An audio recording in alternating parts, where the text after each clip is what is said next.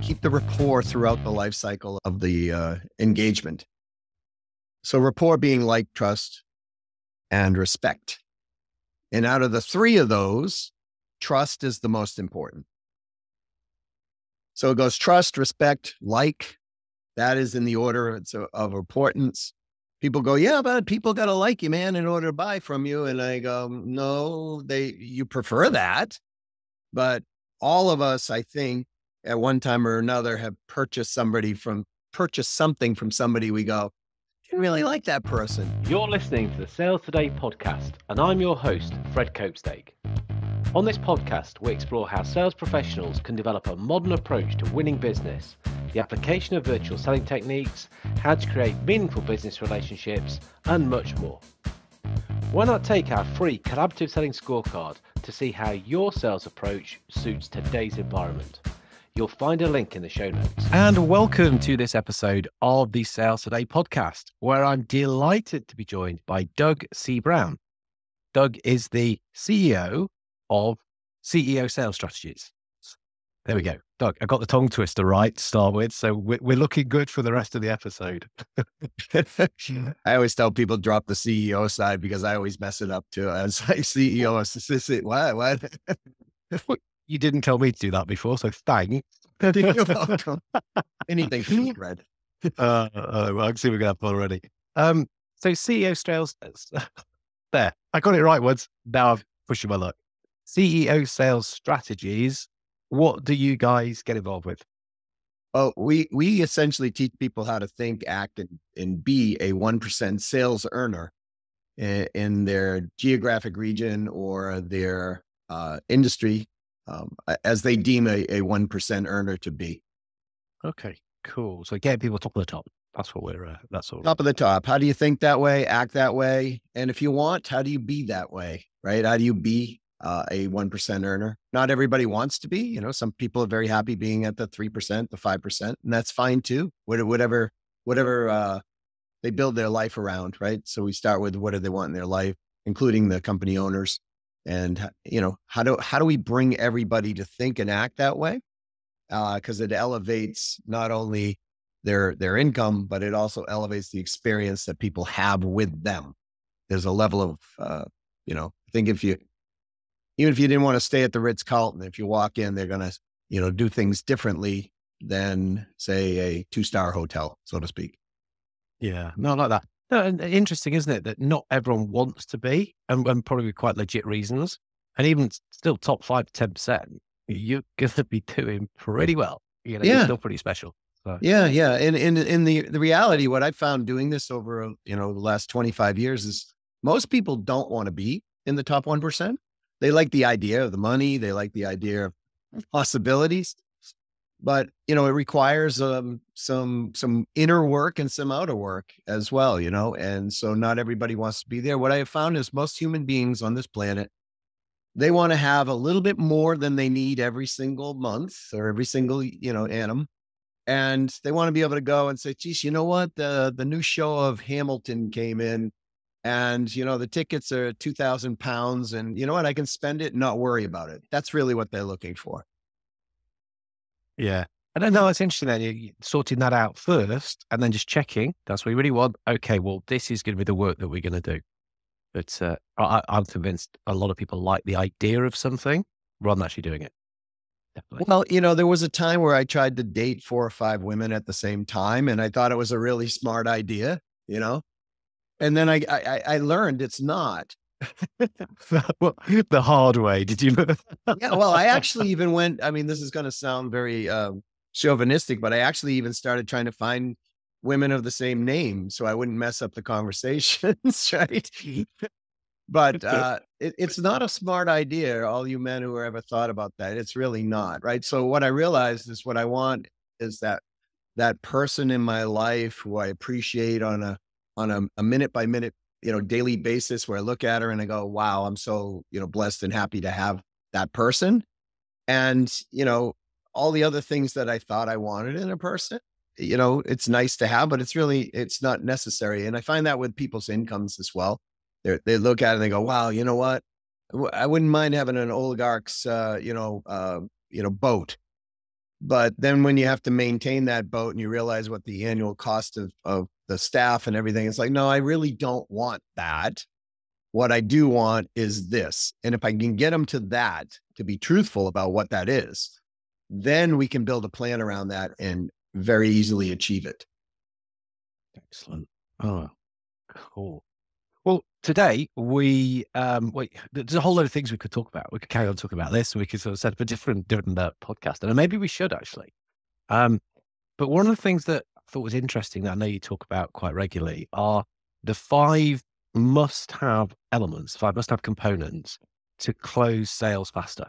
Mm-hmm. And I thought that's pretty good. People are going to want to close sales faster. They're going to want to close sales. Right.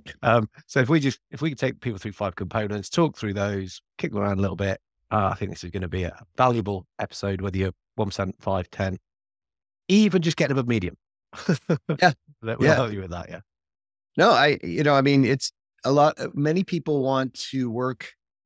Like we've done surveys over time. And we find out the number one thing that all companies want, all people want, is more new clients. They always come back to, I want new clients. And usually the second one in order of priority is, I either want better marketing or I want to work more leveraged. So it depends on the size of the company. So if it's a larger company, they want better marketing. If it's a medium or smaller company, they want better leverage in their selling process. And so they want to shorten up that close time. That's one way of gaining leverage, right? So if we can do this in half the time, that means we can see, in theory, twice as many people. So that's where I started looking at, okay, how many components really are there to making that shorter close time? And, miraculously, it kept coming down to 5. Originally I had like 12, and then I'm like, oh, these 3, go into this one. And it came down to 5. Not that it's a power number, but it is what I found it to be. Yeah. It's good on podcasts for numbering them off on one hand, so we can remember that's whereabouts we are. It'll keep you and I on track for sure. We will do. I mean, I'm scribbling all sorts of stuff down anyway, but let's have a think about these 5. Yeah, let's sort of think about them. How do people apply them? How can we get some more sales closed? Sure. So number 1, make sure you're talking to an actual buyer. I know this sounds or may appear to be like duh, of course, right? But there are so many people that try to sell to people who are not the actual buyer, and they're wasting time, precious time in the process. And what I've discovered is all we have to do is discover who the buyer is and only talk to that person. And people go, well, what about influencers? You talk to them, but you don't have a sales conversation with them. You don't have that full in-depth sales on process. So talking to the buyer, that's the person who says yes and can actually give you the check or give you the cash or, whatever remuneration. See, I messed that word up, Fred. The exchange of value that's going to happen. It's the buyer that people want to talk to. And amazingly enough, a lot of people don't talk to buyers only. They're working their way through, 6 people to try to get to the buyer. Let's go right to the buyer, because the buyer's the one who's going to say yes, be able to appropriate the funds, be able to disperse the funds. And the other people can't. They have to talk to the buyer in order to do that. And so let me just check. When you're using the word buyer, are you using that as the kind of the general catch-all word to be that person, as you say, who's kind of got access to the funds, rather than somebody who has got buyer in their title or like kind of procurement or someone who's kind of in that finance function? Are you just kind of, no, it's that person. If they can put it on their credit card, they're the buyer. If they can pay out of pocket, they're the buyer. Are you using it like that? Yeah, absolutely. It's the person who actually can give you the money. I'm not talking about the one who maybe cuts the check, might go to an accounting department and they send the check. That's not who you want to be talking with. You want to be talking with the person who says, I've done this, send the check, right? That's the person to talk with.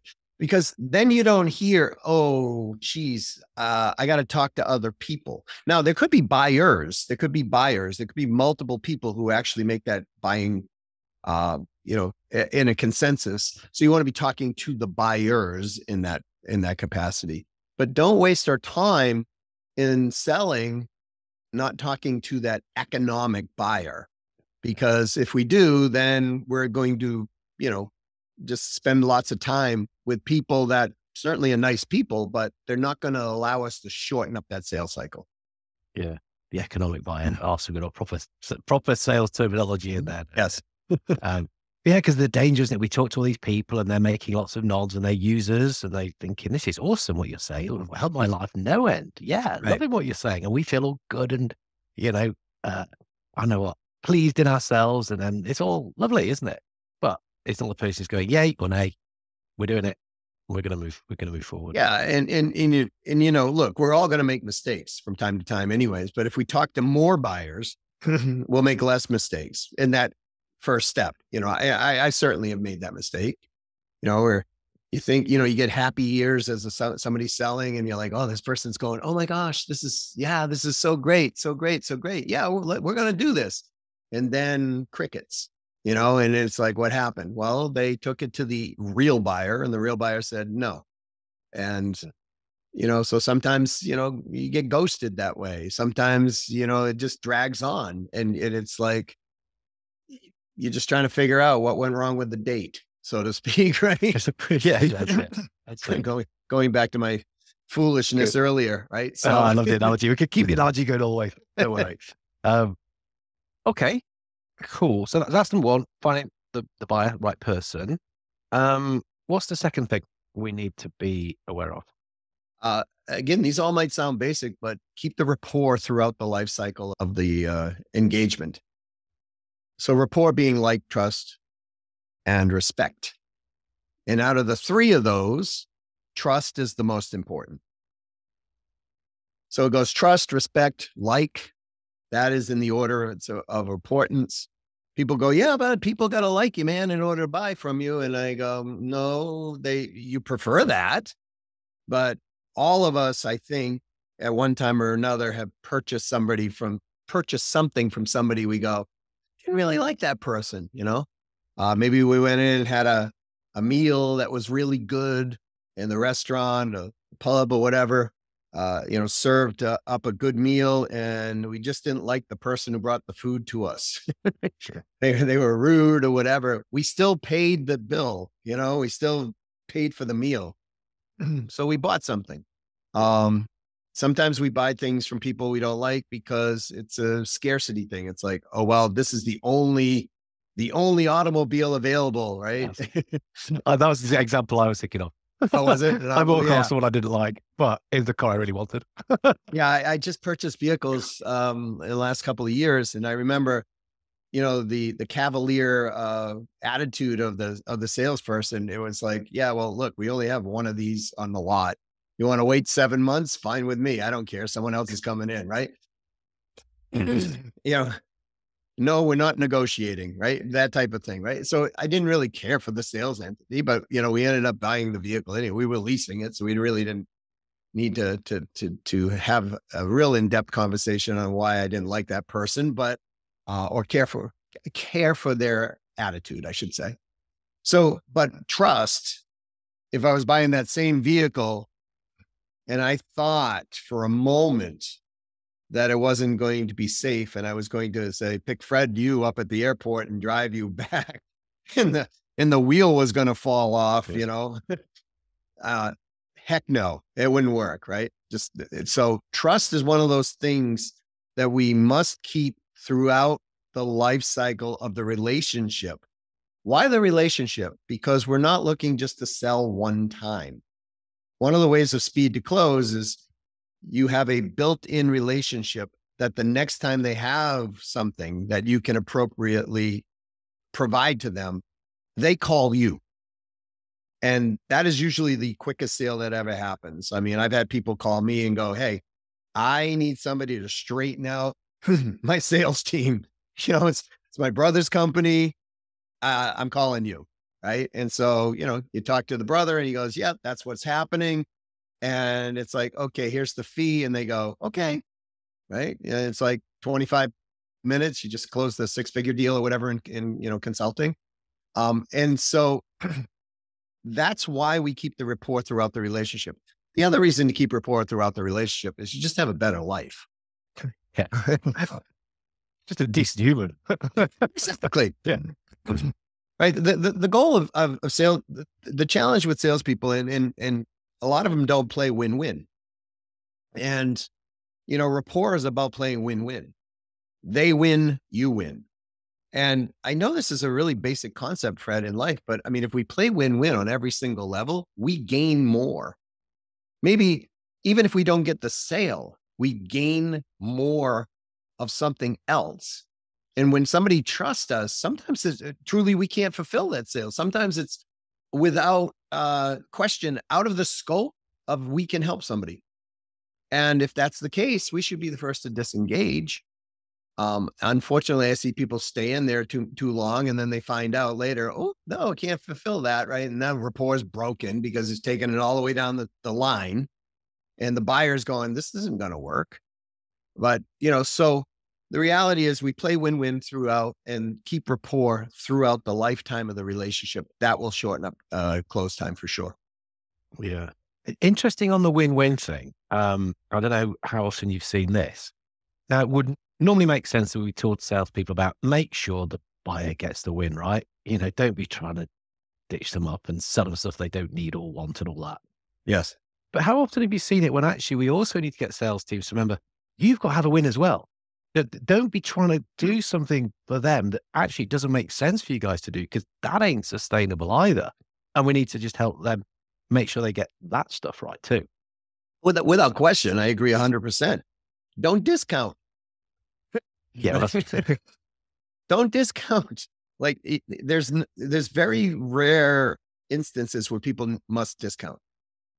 Now, there are legitimate reasons for discounting, but the reality is when we discount, let's say we discount 20% and our commissions are discounted. In addition to that, that's not really a win for us unless we view it as, okay, that's acceptable to me. So it goes back to, what do you really want? Right. So, but remember when we discount, we might have to sell 5 or 6 things to make up for that 20% discount, because every time we sell something, there's time, energy, money that goes into it. And a lot of times people who are selling don't look at it in that capacity. They go, oh, I got the sale. It's 20% down. I get the next sale. But if you didn't discount, then you would have to make less sales in order to make the money.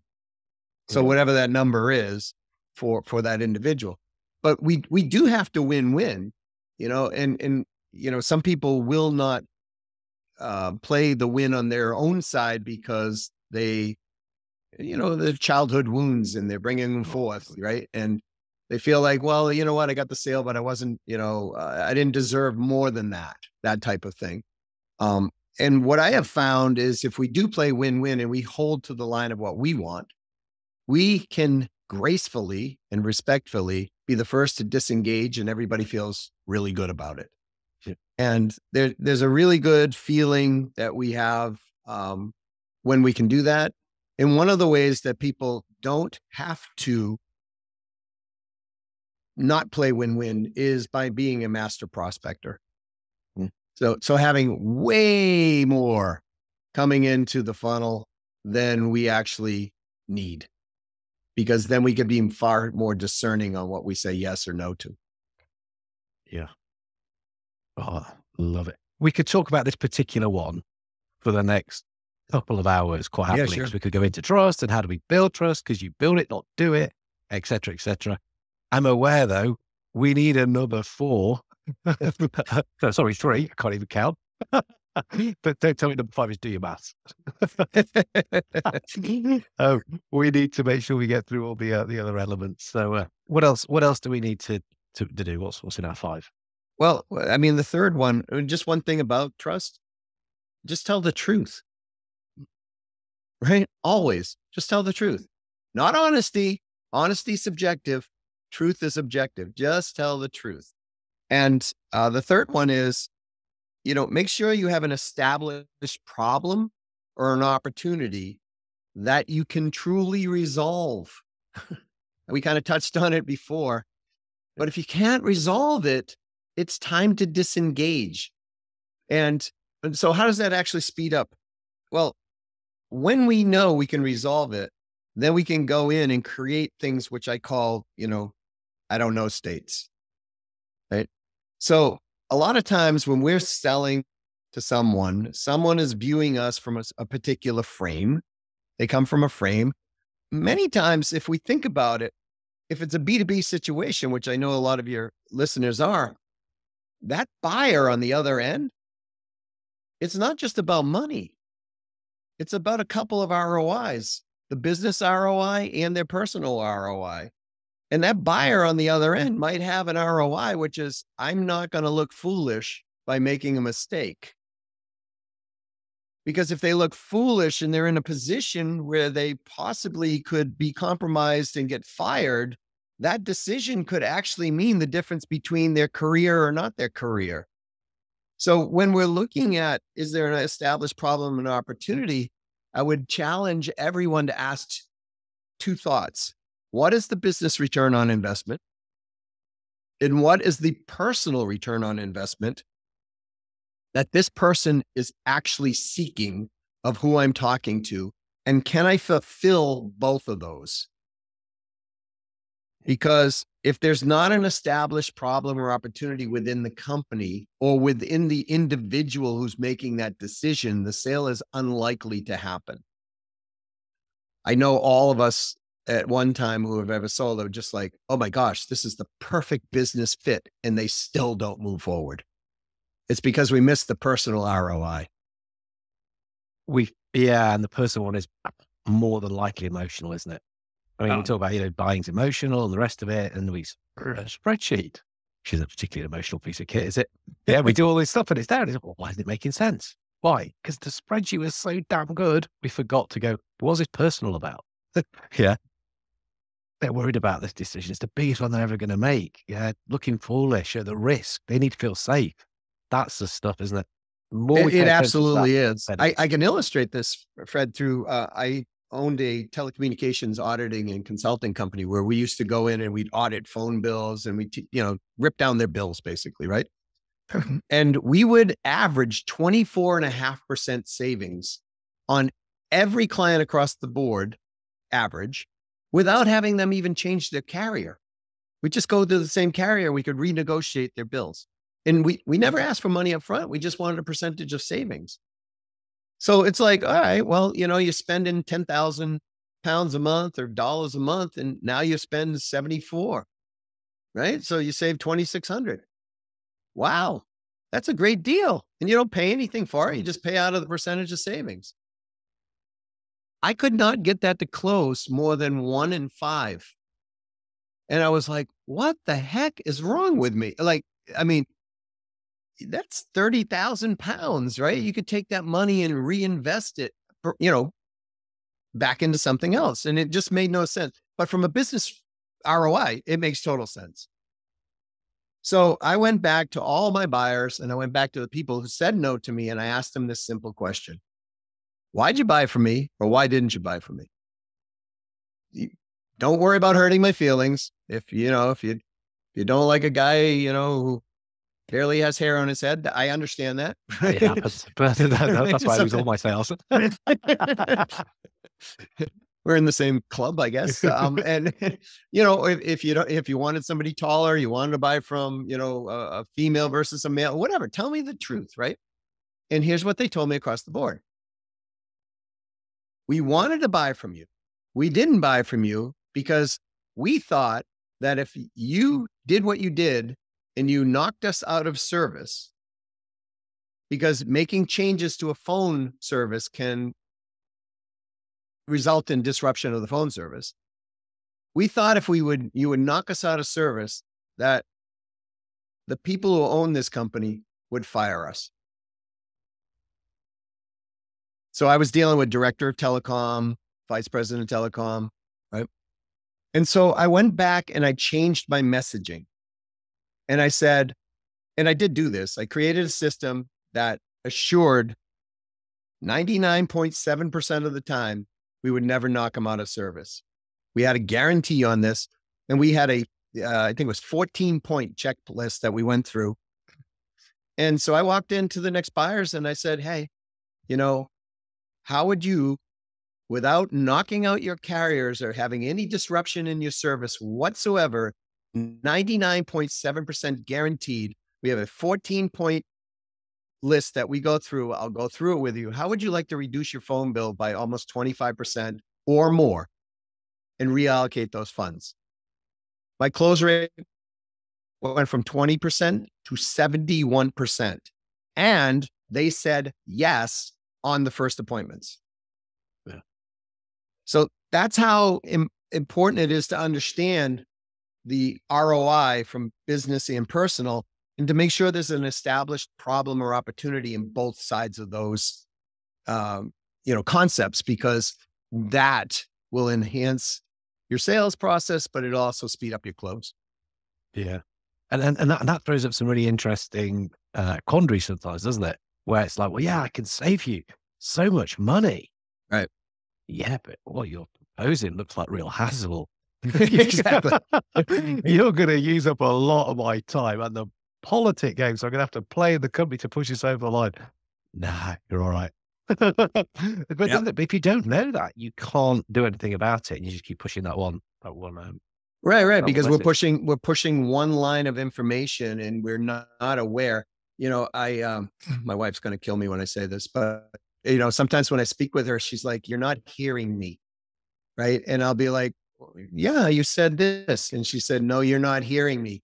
And I say, "Well, what do you mean?" She goes, "You're thinking like a man," and I'm like, "Okay, honey, how am I supposed to think?" Right? Because I am a man, right? Isn't that what I'm supposed to think like? She goes, "Not when it comes to this subject." And that's a good illustration of what the personal ROI is she's seeking. Now she tells me and I go, "Oh, geez, that's easy to deliver." But if you don't cue in, I'm smiling because I've been accused of that, funnily enough, in the past. And my way of overcoming it was just to repeat back the words that were said. That doesn't work either. No, it doesn't. It doesn't. No. Just parroting the back. Nope, you weren't listening to what I said. Yes, the words were this. Yeah. It's not what you wanted to hear at that moment. And so when we ask, what are we supposed to be asking, or how are we supposed to be asking? And this is where I think people selling, either on a personal level, like we're just talking about, Fred, or on a professional level in a business setting, they're not willing to ask the question. And if we just ask the question of, how would you like to be communicated with, right? Those type of things, it is important to this other person, because remember, we're not selling to titles.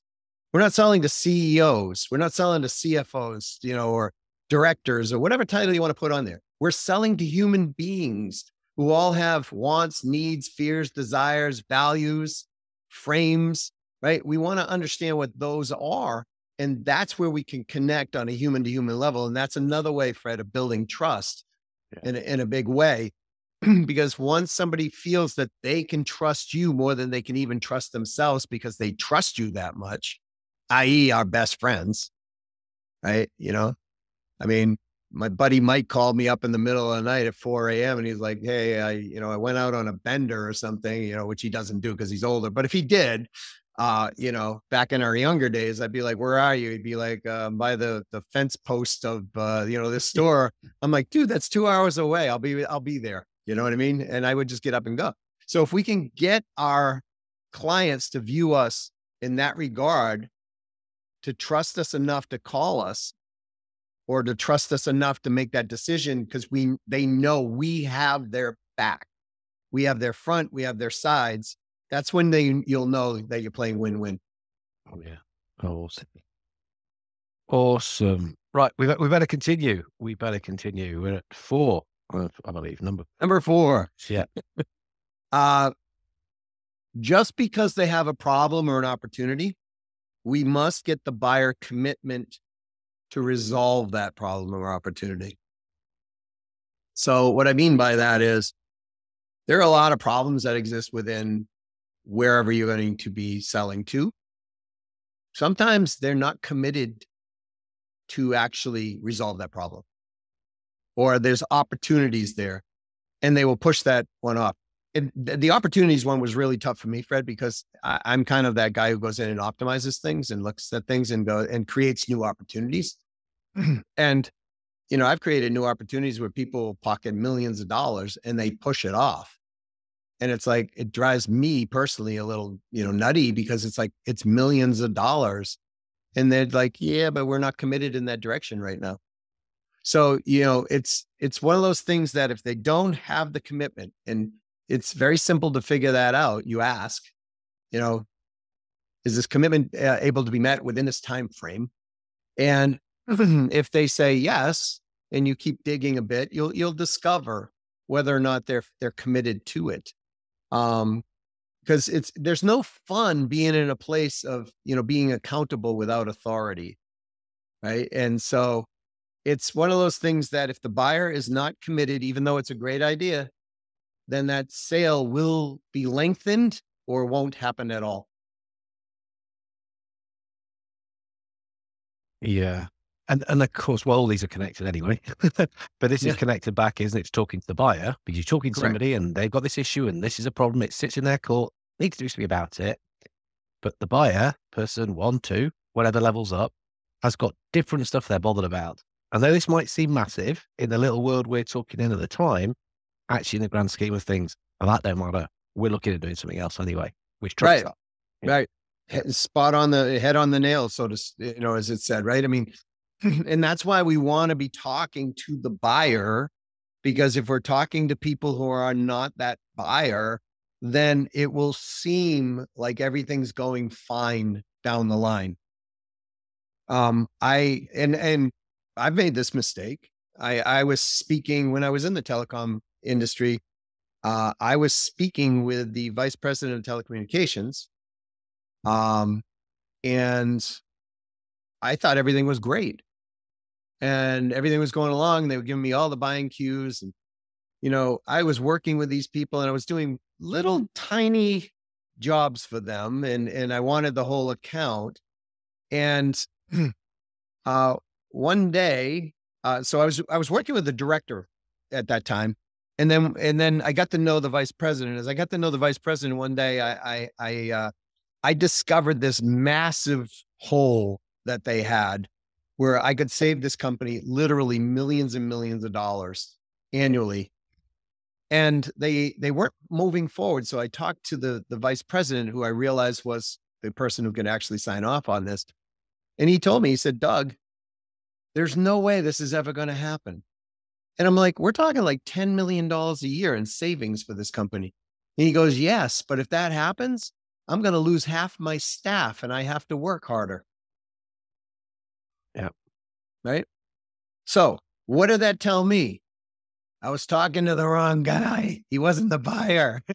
He was the person who could sign off. I should have been talking to the CEO or the chief financial officer, or somebody who had that buying power to say, we're doing this. Right. So the reality is, we all make mistakes. So people, don't beat yourself up for it, because, the old analogy in baseball, or as an American sport, so to speak, you're not going to knock every pitch, out of the park. It's not going to happen. Right. I don't know if they say the same thing in like cricket or whatever, but yeah, similar. I mean, we use a lot of American analogy terminology here, but yeah, it's kind of that. Yeah, no, that makes sense. What's our fifth one? What is our fifth element? So it's a kind of a combination, but we want to create agreement, what I call yes states, yes state agreements. So this is getting that economic buyer, in the sales speak term, to actually come into agreement more often. In other words, we create states where it's like, we will fashion questions to come into agreement. We will also use, as I alluded before, with what I call I don't know. So what is an I don't know? it's when you ask the tough question that gets the buyer to go, huh, I didn't know that, and then you follow up with a yes state agreement question, which gets them to go, yeah, that makes sense. Right. So what we're doing now, this might sound a bit manipulative. It's not, if you're doing it in a win-win fashion. Sometimes we have to ask the hard questions to get people to come off of their fear point and move them to neutral. But most people selling don't dare ask those questions, Fred. And so what ends up happening is the sales cycle gets elongated. The sales process is elongated. And so if we're asking a question that, like I remember I was talking to somebody who said, we're doing great. We're doing excellent. We just renegotiated our agreement. We saved 20%. My question was, how did you know that's not supposed to be 37%? What do you mean?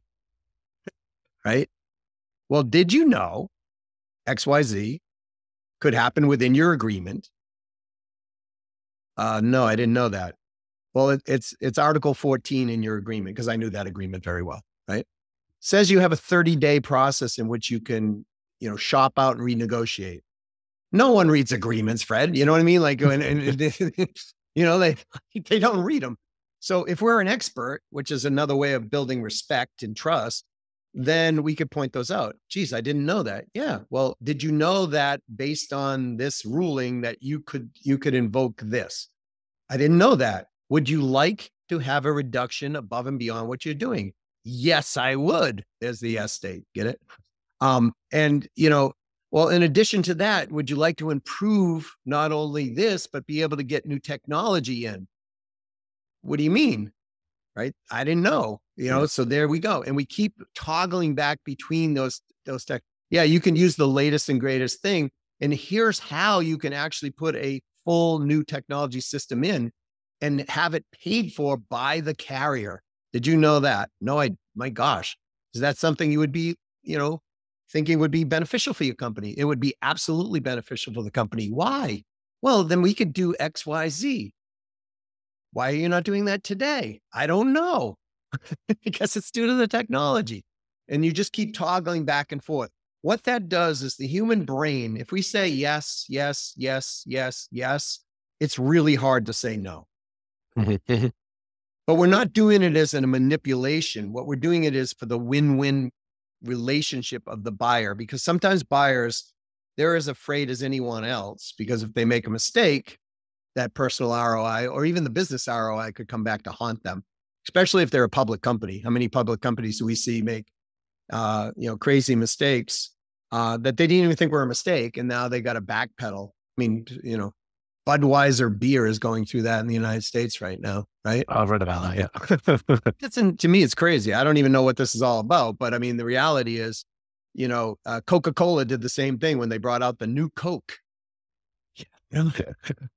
I mean, it was like, the people in the United States are plotting a revolution against Coca-Cola for bringing out a new beverage. Like, I don't even understand the Budweiser beer thing, but the reality is that one still hasn't died down. Now Budweiser came out with a Harley Davidson logo on their cans, and people are still upset about everything that's going on, right? So now I would not want to be the executive who made that, that decision.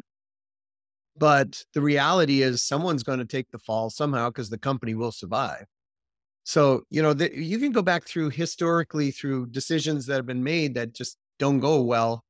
And the reality is sometimes that happens, right? But how do you play win-win in those situations? That's another thing you've got to ask yourself, because remember, that relationship doesn't go away. It'll move to a new place.